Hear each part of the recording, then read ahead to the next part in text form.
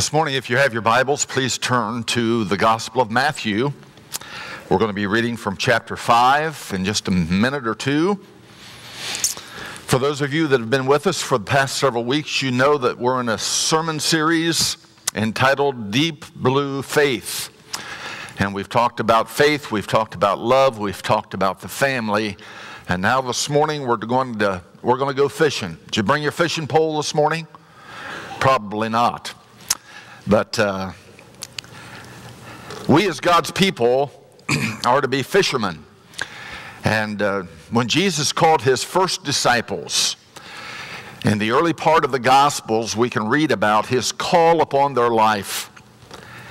And on one occasion, Jesus joined some of the fishermen that became disciples, and he got in the boat with them, and they went out into the water, and he instructed them to cast their nets into the deep for a great catch. And Peter spoke up and said, Lord, we've been fishing all night and we haven't caught anything, but just because you tell me to do that, I will do it. And he was obedient to the words of Jesus, and as a result, they caught so many fish, the nets began to break. And that's what it is to be obedient to the Lord. I don't care what aspect of your life you're talking about. When we hear the words of Jesus from his word, when we hear him speaking to us through the power of his Spirit, and when we obey his call upon our lives, he promises a blessing that cannot be overstated, a blessing that will empower us to be the disciples that he wants us to be. And so Jesus calls his disciples, and they can really equate to what it is to be fishermen, because several of them left their nets, the Bible says, immediately. They left everything in order to follow Jesus.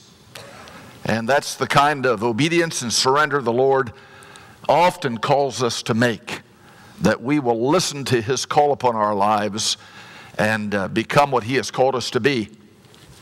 I don't know how many of you, I'm kind of dating myself again here, how many of you remember the little chorus we used to sing as kids in Bible school, vacation Bible school, about being fishers of men? Jesus has called us to be fishers of men, fishers of men. And it's a great little chorus that tells us how important it is that we become fishers of men. I will make you fishers of men, if you'll follow me. The second verse is, hear Christ calling, come unto me, come unto me, come unto me. Hear Christ calling, come unto me, and I will give you rest. So that little chorus really shares with us a message that's important. If we come unto the Lord and if we become what he wants us to be, which is fishers of men, well, then he will give us rest, he will give us his blessing, and we will really be the disciples that he has called us to be. So that kind of sets the stage this morning for where we're going as we think about casting our nets into the deep waters so that we can catch a fish for the glory of God. Not fish, but fishers of men. And I hope this morning that each and every one of us understand that a part of our discipleship is to be a witness for the Lord so that others will come to know him. And oftentimes we struggle with that, don't we? How do I become a better witness for the Lord? How do I become more of what the Lord would have me be as far as sharing my faith? There are so many excuses and so many reasons why we don't do that. And I think one of the major reasons that we don't get involved in sharing our faith is because of fear. I don't know how many of you go back this far here at Fairfield, but years ago we had a man here as a guest speaker. His name was Bill Fay. And the title of his book and the conference that we had him for was Sharing Your Faith Without Fear. Anybody remember that besides me? Okay, several hands. Sharing your faith without fear. And I appreciated Bill Fay because he was a successful businessman that at one time did not live for Jesus at all, probably even scoffed at Christianity. But like is often the case, a man like him, once they come to faith, they become a dynamic witness for the Lord.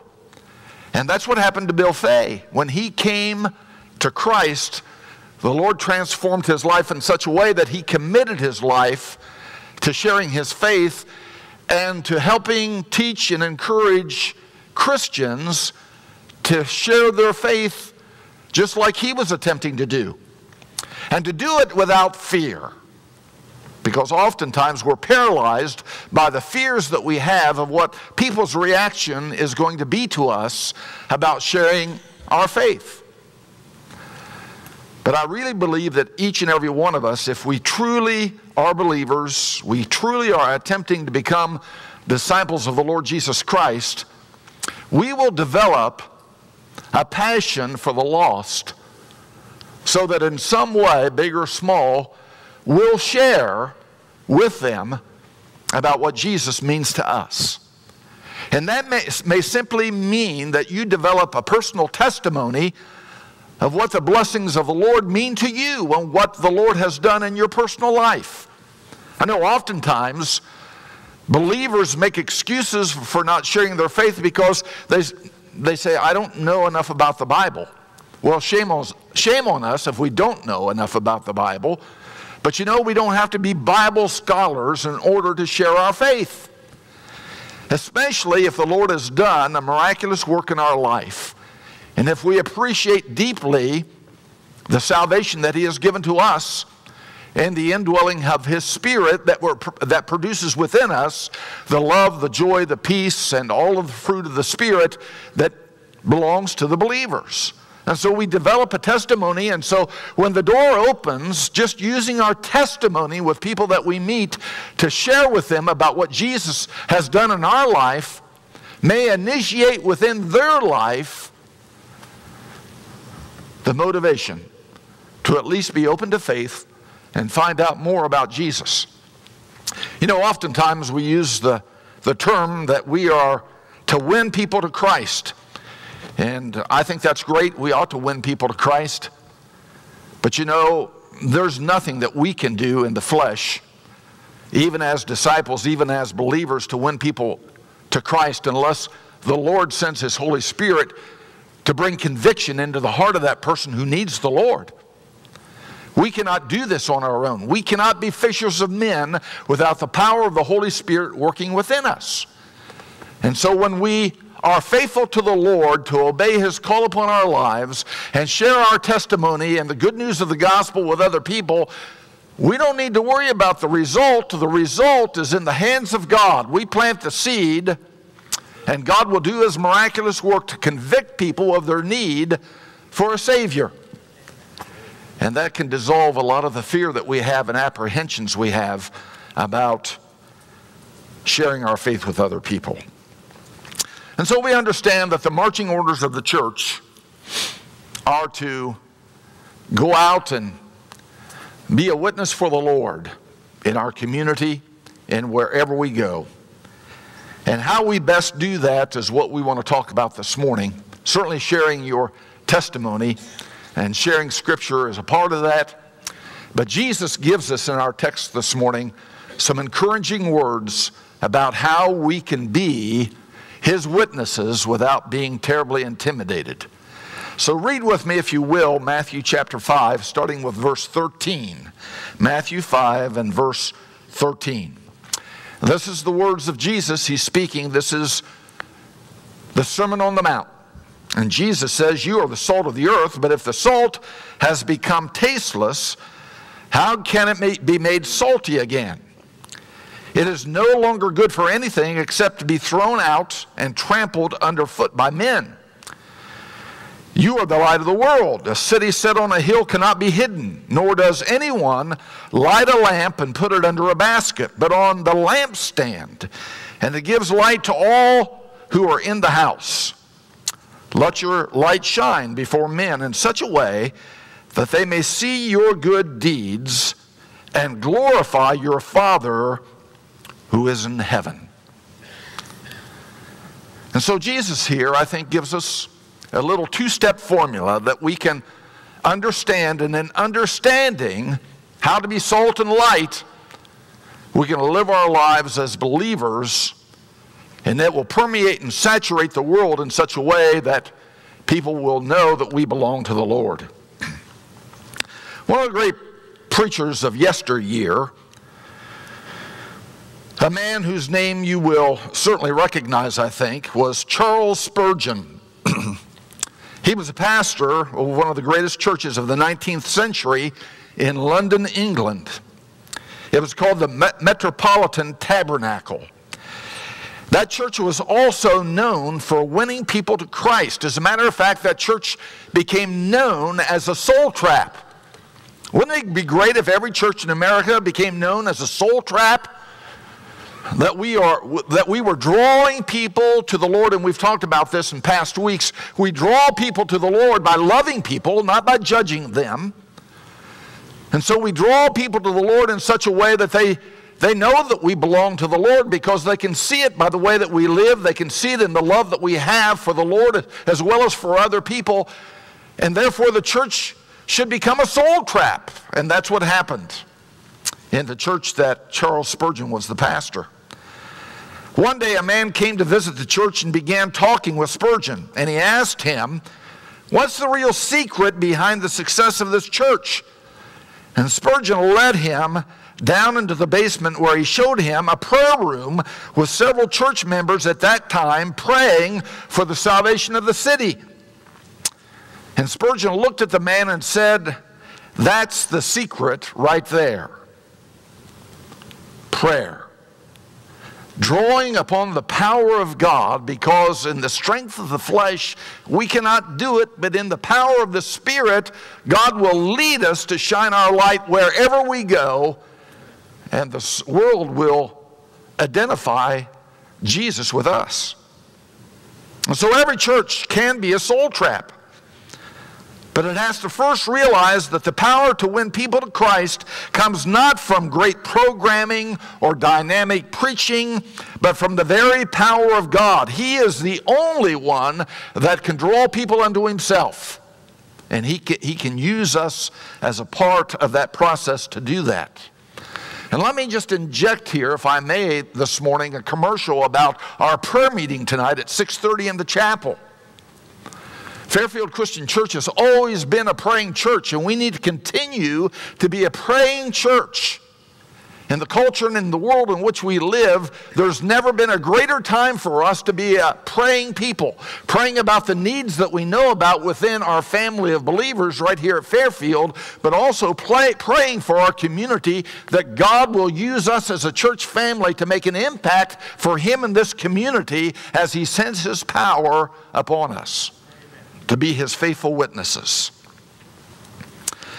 So instead of relying so much upon the techniques that many suggest for reaching the lost, we need to focus on trusting God to do a great work through you and me by the power of His Holy Spirit. We can pray for our lost friends and family members. We can pray for our community. We can pray for the world, that God, by the power of His Spirit, will move again to bring people to Jesus Christ.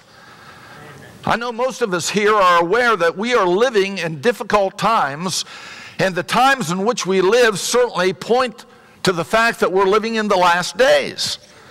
And since that is true, and if you believe that is true, well then the urgency of the task that we have to become fishers of men becomes obvious.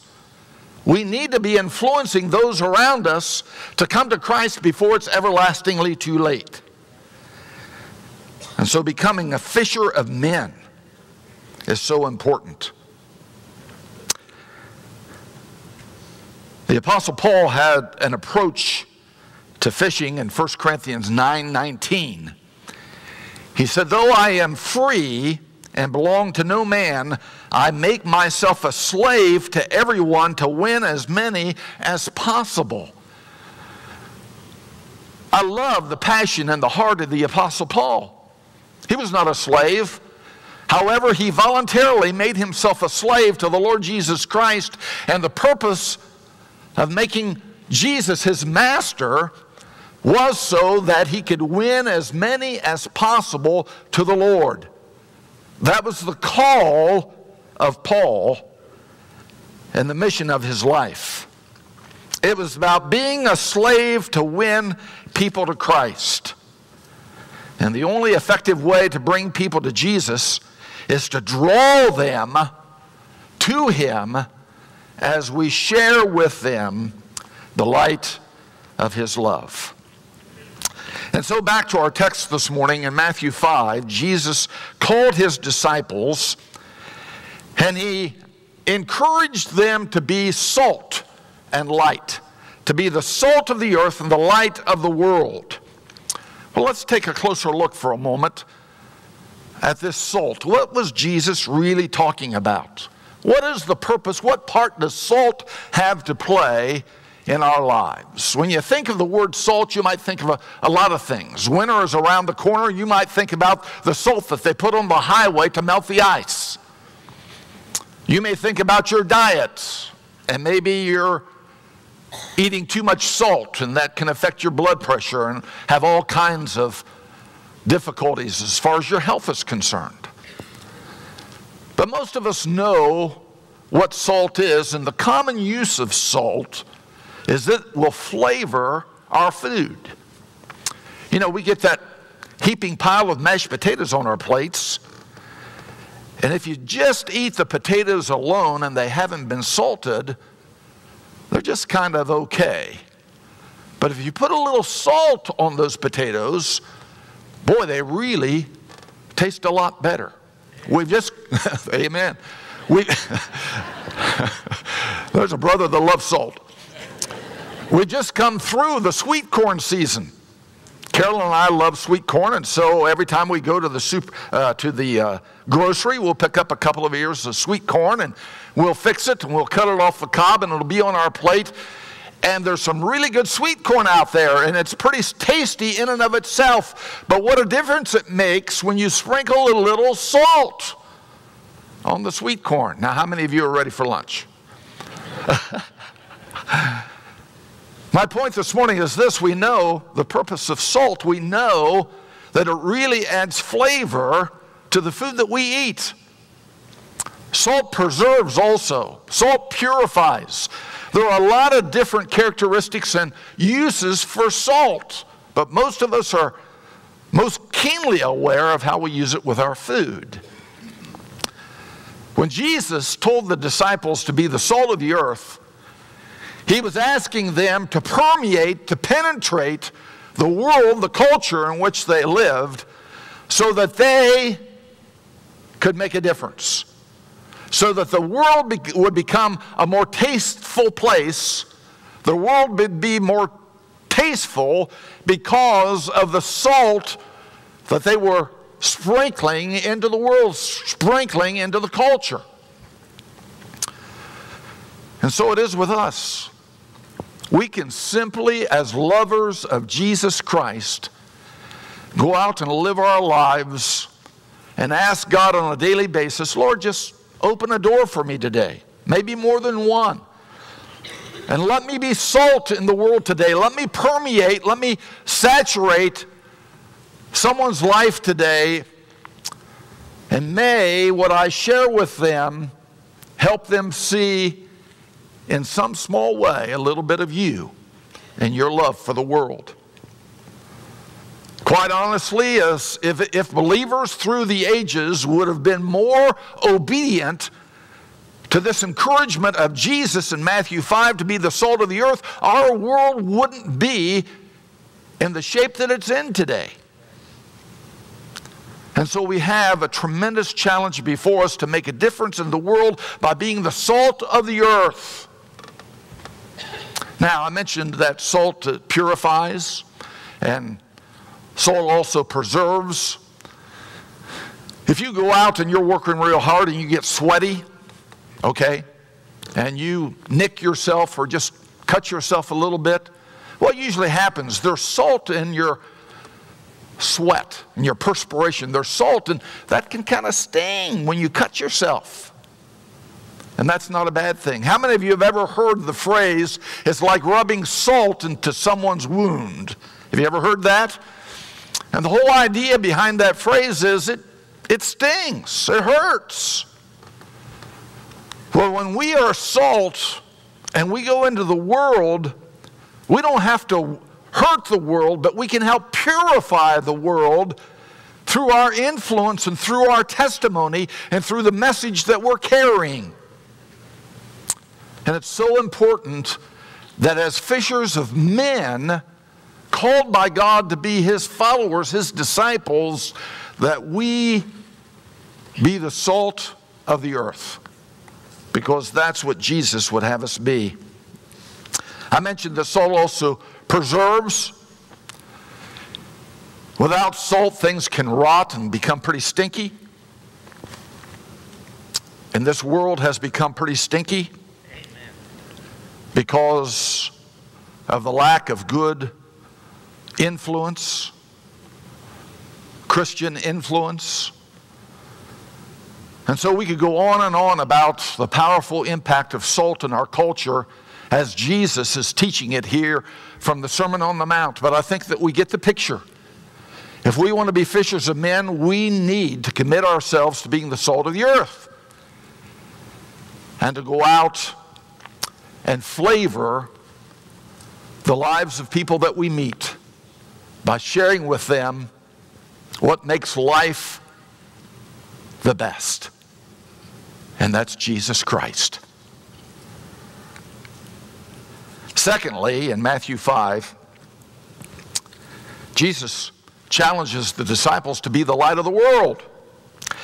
Now we know what light is. Light is very important because it shows us the way, especially if it's dark. But you know, light in the academic world is very, very complex. As I was reading about that this week, even the experts about life readily admit that light is something they don't completely understand. What makes light light? What makes it so dramatic? And where does light come from? There are a lot of answers to questions that we don't have about light. But one thing we know, that light in the darkness shows us the way, and Christians are to show one another the way. That's how we help one another. But Christians can also help show the world the right way to go, and that is the influence that can lead many to Christ. It makes a huge difference. In the ancient world, lamps served a vital function, much like our lights do today. They enabled people to see and to work in the dark to avoid stumbling, to avoid the obstacles along the way. And the Jews also understood light as an expression of inner beauty, truth, and the goodness of God. Jesus challenged His disciples to walk in the light even as He is in the light. And elsewhere in Scripture, we're told to avoid the darkness because darkness throughout the Scripture represents evil. It represents sin.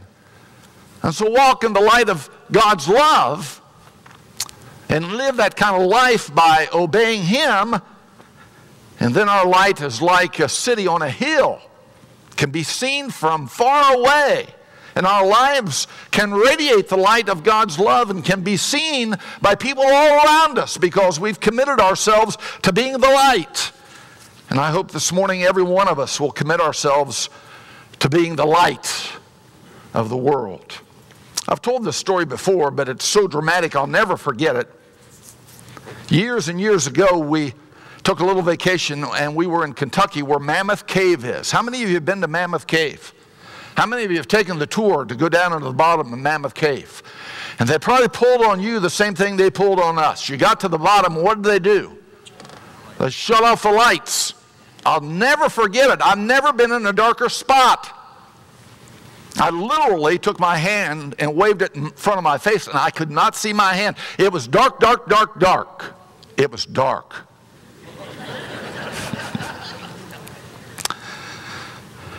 And the darker the night, the brighter the light.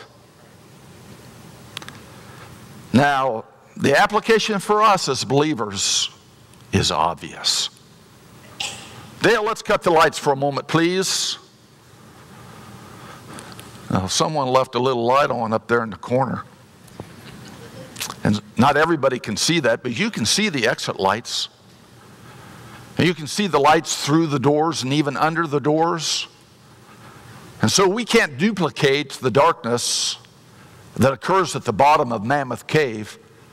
And we can't even duplicate the darkness that is so prevalent in this world. But one thing that we know through this little illustration this morning, that many of us would have a hard time getting out of here without the light. And there's people all over this world this morning that are going to have a hard time getting out of this world without the light. Okay, let's have the lights again, please. I'm thankful for the light of the love of God in Christ Jesus. And I'm thankful that we've been called to be the light of the world. Because each and every one of us have been strategically placed as believers, as disciples, to shine our light. May I just say to you this morning that you may be somewhere you don't want to be. Maybe you're in a difficult job and you'd like to get out of that job, and the sooner you can get out of that job, the better.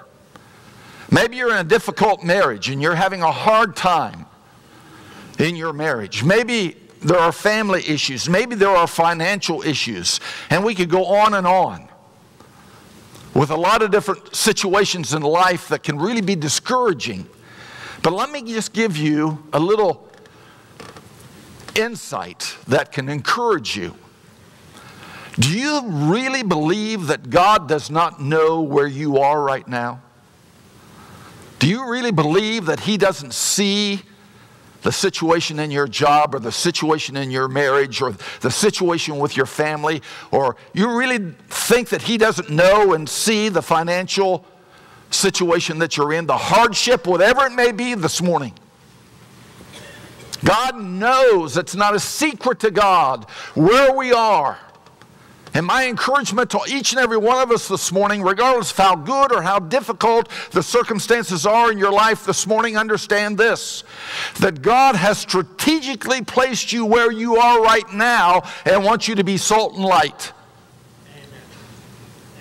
He wants you to shine your light on the job, to work hard at your marriage and shine your light in your marriage and in your family, and learn how to be faithful in your finances. God's got lessons for all of us to learn regardless of the circumstances that we're in. He knows where we are right now, and let's be encouraged by the fact that He knows where we are, and He wants us to be salt and light for Him. Because our salt and our light in difficult circumstances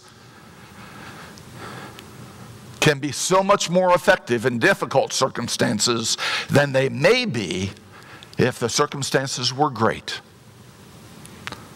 So please know that God has strategically placed you wherever you are. Doesn't mean that where you are is going to be permanent. You may not be miserable for a long time. He may rescue you from some of the difficulty of your life. But to be obedient to Him is what's important. Don't expect God to rescue you from a situation where you're trying to do something outside of His will. Just walk in His will, walk in His way, and show the way by shining the light. And God will use you, He will bless you, and He will make the job better, make the marriage better, make the family better, make the finances better. God will provide because He is faithful. Every time He is faithful.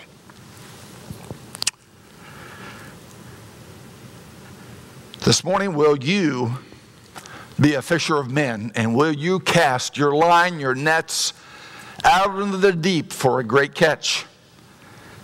Because God wants to use each and every one of us as salt and light. Let me close with this little story. A young girl was with her mother one day, and they were walking through a department store. And the girl's eyes were attracted to the string of this necklace of pearls.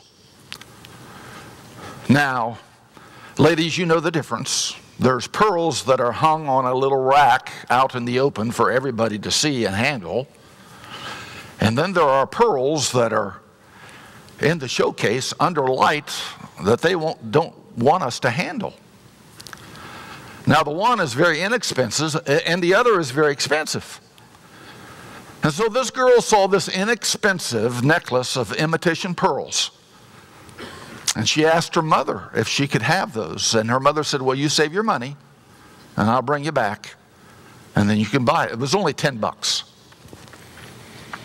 And so the girl, she really wanted these, and so she saved her money faithfully.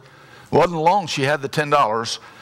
And her mother did what she said she would do. She took her back to the store, and the little girl bought this imitation necklace of imitation pearls. And she took it home, and she was so enthralled with these pearls that she wore them just about every day and almost every place she went. And over a period of time, it seems like they weren't getting old. For some strange reason, she was really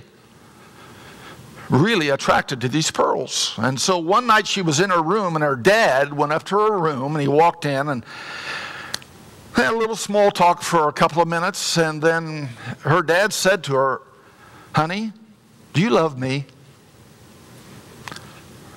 And the little girl looked at him, and she was surprised and said, Daddy, you know I love you. Well, then her dad said, will you give me your necklace? Will you give me your pearls? And her face just was in shock. And she looked down and she said, Daddy, I'll give you anything that I have, but please don't ask me to give you my pearls. So the father didn't make a big case out of it. They just talked for a little bit and he left. A couple nights later, he repeated the same thing. He went to her room and visited with his daughter for a short time. And he asked her again, honey, do you love me? She knew what was coming. Daddy, you know I love you. Well then, honey, will you give me your pearls? And again, she said, Daddy, I'll give you my favorite doll baby, but please don't ask me to give you my pearls. And so again, they talked for a couple of minutes and he left again. It was a few days later, the little girl came down to her dad downstairs in the living room, and she came up to him and she had her pearls in her hand, and she stretched out her hand to hand her pearls to her daddy. And she said, with tears in her eyes, Daddy, you know I love you, and I want you to have my pearls. The father knew that this would probably happen at some point, and so he was ready. And so he took the imitation pearl necklace from his daughter, and then he reached into his pocket and he pulled out this little velvet bag. It's the kind of bag that you ladies would see in the lights under the glass in the jewelry store. And in that bag, he opened it and he pulled out a beautiful pearl necklace that was obviously the real deal and very expensive. And he gave the real pearls to his daughter and said, honey, I just want you to have these real pearls because I love you so much. And with tears, she couldn't believe it, that she was going to get a necklace of genuine pearls. And her daddy helped her put them on her neck, and she was just so excited. You know, when I read that little story, it reminded me of how God wants to work in our lives.